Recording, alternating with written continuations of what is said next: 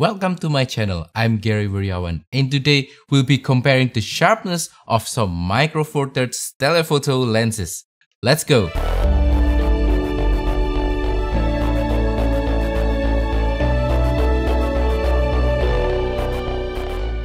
So, today we will be comparing the sharpness of some of Micro Four Thirds Telephoto lenses. Last week, I made a very similar sharpness test with wide-angle lenses for Micro Four Thirds, and the result is kind of interesting. There are some surprising things going on with the test. Some of the lenses that I thought will perform poorly on the test ended up not losing at all. They did fine, and today in the telephoto test, we will see some similar kind of a pattern going on this test, and I hope that this test will give you a new perspective when it comes to sharpness and also Micro Four Thirds lenses in general. In short, what I want to say is that you don't really have to spend a lot of money to get sharpness when it comes to Micro Four Thirds lenses. So again, I just want to emphasize again that sharpness is not everything. It's not what makes your picture look great. There are some other important factors that I think is more important than just sharpness when it comes to beautiful picture. Composition, lighting, moment, your ability to express emotion is more important than just sharpness. So without further ado, let's start the test and let's get right on with it. So in today's video, there will be 5 lenses that we will test. First is the Panasonic 14 to 140mm f3.5 to f5.6 super zoom lens. This is a very convenient lens. It can go anywhere from moderate wide angle all the way to telephoto with just one single lens. I tested this lens last week with the wide angle test on its wide angle focal length, and today I want to test its telephoto ability. So stay tuned for that on this video. Next lens is the Panasonic 35 to 100mm f4 to f5.6. So this is a small lightweight telephoto lens. It's kind of the underdog because this is not the professional grade lens. This is just a casual, enthusiast grade kind of lens. But we will see on today's test how it will perform.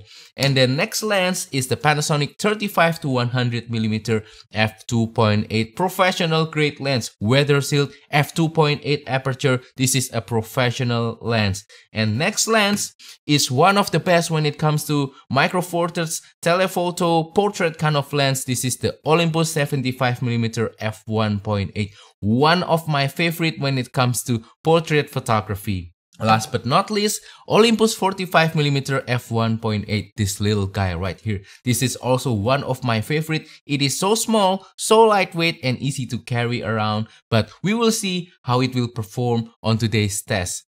To make it fair for all of the lenses that I will test today, I will shot everything for the test at f5.6 aperture, and all similar pictures are taken using same shutter speed and same ISO, just to make it fair and just to make it equal. And also at f5.6 is where the sweet spot of most of the lenses that will be tested today. Alright, so now let's continue with the test. So now let's start the test at 35mm. I'm going to take a look at the pictures taken at 35mm for the comparison of this test. And in my computer's monitor, definitely I can see on this first picture that the 35-100, the small one, f4 to f5.6, is sharper when compared to the larger 35 to 100 as well as the 14 to 140. Again, this is kind of a surprise for me already because 35-100 f4 to f5.6, the small one, is the least expensive compared to the other two lenses. So now let's take a look at the second picture. Second picture is kind of difficult to tell which one is sharper because this is cropped in all the way at 379%. But I can slightly see that the smaller one, 35 to 100, wins again on this round. I can see that it resolves detail a little bit better compared to the other two lenses. And now let's take a look at the third picture. At the third picture, this is kind of difficult to tell because all of them look sharp in this picture. And that's really nice because all of them are really great lenses in my opinion. But this time I might go with the 35 to 100 f2.8 instead of the f4 to f5.6. I think it is a little bit sharper. The way it renders the word solar and Seiko and alarm on the wristwatch there is slightly sharper on the 35-100 f2.8. Now let's move on with 45mm and let's take a look at the first picture for the 45mm test. And as I'm looking at my computer's monitor, I can definitely tell that the Olympus 45mm wins on this round. I think it's definitely sharper compared to the other one. Look at the way it renders the word author, photograph at the bottom left, and then also the word William Morrow, and then also at the bottom right the letter New York. I think it's much sharper on Olympus 45mm compared to the other lenses. I think number 2 is still the Panasonic 35-100 f4 to f5.6, the smaller one. I think it is still sharper compared to the 35-100 f2.8 and the 14-140. But between the 14-140 and the 35-100 2.8, I think the 35-100 2.8 is still slightly sharper compared to the 14-140. Now let's move on to the second picture. So on the second picture, I can already tell that the Olympus 45mm is still sharper than the other ones, but the other ones, they're kind of very similar compared to one to another. In my opinion, I think number 2 place for the sharpness on this second picture is the 35-100 f2.8, and then third place and last place I think is kind of draw between the 14-140 and the 35-100 f4 to f5.6. And yeah, this is kind of interesting because at the first picture, the 35-100 f4 to f5.6 wins the second place. So now let's take a look at the third picture.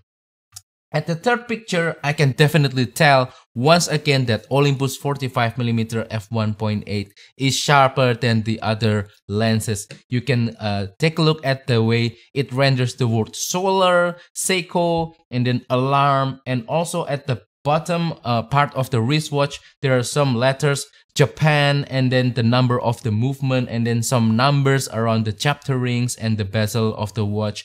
I think the Olympus 45mm wins, definitely. And then second place, I really think this time it is the 35-100 f4 to f5.6, the small one again. Wow, this is surprising because I really think that the 35-100 f4 to f5.6 supposed to lose compared with the 35-100 2.8, because the 2.8 is the professional one and the 4 to 5.6 is the enthusiast beginner one. So this time it wins again, and it's very interesting for me. I really think third place is the 35-100 f2.8. It is still slightly sharper than the 14-140. But what I want to emphasize this time is that the 14-140, although it loses on this last few tests, I really think that it is still sharp in my opinion. It's not that it's bad, but it just loses to the other lenses. So now let's move on to the other focal length. Now let's take a look at 75mm. Now we have the Olympus 75mm on this test with the other 3 lenses being the same. And right away, the Olympus 75mm I think wins on this round. Definitely, hands down, you can noticeably see that it is significantly sharper than the other lenses. So first place, I think it's Olympus 75mm. And then second place, I really think this time it's the 35-100 f4 to f5.6 again. Wow, this lens really surprised me. And then third place, I think it's the 35-100 f2.8, and last place is 14-140. But in my opinion, on this picture, the 14-140 with the 35-100 2.8 is not really that far behind. Now let's take a look at the second picture. Now this is slightly more difficult to tell, but still I think the Olympus 75mm wins on this round. And second place, I really think that it's the it's difficult to tell. but maybe it's a 35-100 f2.8, looking at the way it renders the word solar on the wristwatch and also the word Seiko. I think third place and fourth place is draw between the 14-140 and the 35-100 f4 f5.6. Now let's take a look at the third picture. Again, definitely the Olympus 75mm is noticeably sharper than the other lenses. Now let's take a look at the other three lenses on this third picture, the way they render the word alarm, the word Japan at the bottom of the wristwatch, and also the movement number.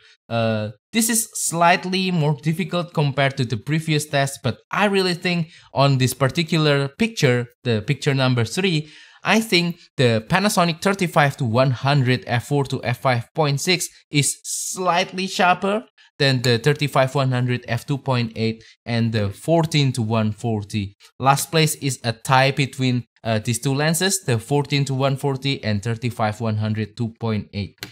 This is still surprising for me, considering that 35-100 f4 to f5.6 is not an expensive lens and it keeps winning second places all the time. That just surprises me. Now let's move on with the next focal length. Last focal length is 100mm, and for this test we have three lenses. We have the 35-100 2.8, 35-100 f4 to f5.6, and the 14-140. And now taking a look at the first picture. Yeah, this is interesting. I think this time the 35-100 f2.8, the professional lens, wins. I think the way it renders the word author photograph at the bottom part of the picture, as well as the name William Morrow, I think it is sharper compared to the other two. But now this is kind of interesting. 14-140 is actually sharper than the 35-100 f4 to f5.6, who kept winning second places on almost all of the other pictures. So now first rank is 35-100 2.8, second place is 14-140, and last place is the small 35-100. Now let's take a look at the second picture. Second picture, I think this is kind of interesting. It's kind of difficult to tell. By the way, I want to mention this, but I keep forgetting to mention it to you. The 35-100 2.8, the big professional lens, is having what they call lens breathing, because when you zoom it to 100mm and then you focus to something close, it'll kind of zoom out a little bit. The pictures look a little bit smaller compared to the other 100mm lenses, and you can tell that the 35-100 2.8 on the right is slightly smaller compared to the other two lenses. And taking a look at this picture, I think the 35-100 f4 to f5.6 wins at this round. This is surprising because the first picture it kind of loses. I don't really know why, but now it wins first place. Second is the f2.8, and then the last place is 14-140. Now let's take a look at the third picture.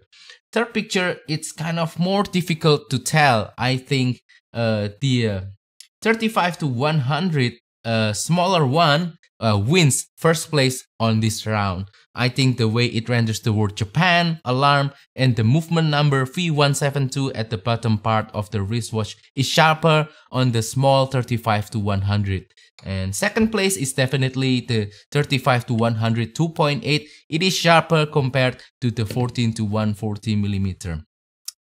So yeah, those are all the tests for 100mm, and now let's go to the conclusion of all the tests. So now let's come up with some conclusion for this test. First, I want to say that prime lens wins on this lens. Both the Olympus 75mm f1.8 and the Olympus 45mm f1.8 are sharper compared to the other zoom lenses. That's not surprising at all because they are prime lens, they are supposed to be sharp.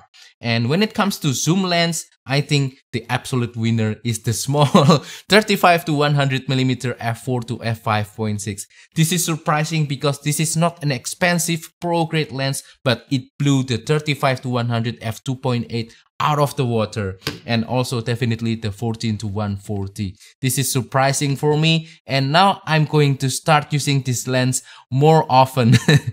The 35 to 100 f2.8 is not a bad lens at all. I think it's still worth it because this is a pro-grade lens. It has weather sealing and also large aperture of f2.8. So it has its place when it comes to photography and video.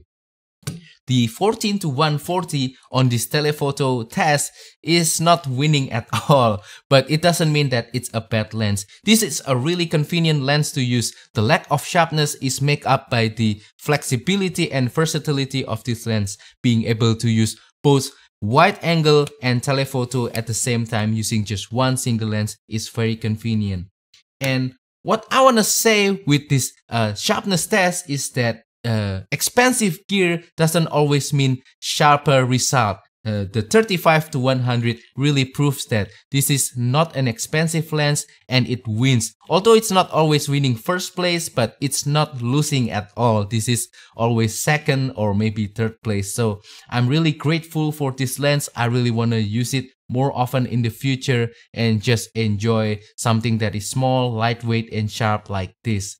And that wraps up today's video. So that is all for today's video. I hope that this test has been useful for you. Please comment down below what is your sharpest telephoto lens that you got. Also, if you have any question, comment down below and I will try my best to answer. Don't forget to support my small channel by liking this video, sharing this video and subscribing to my channel down below. It will really help me to motivate me to keep making these videos for you. Thank you and goodbye.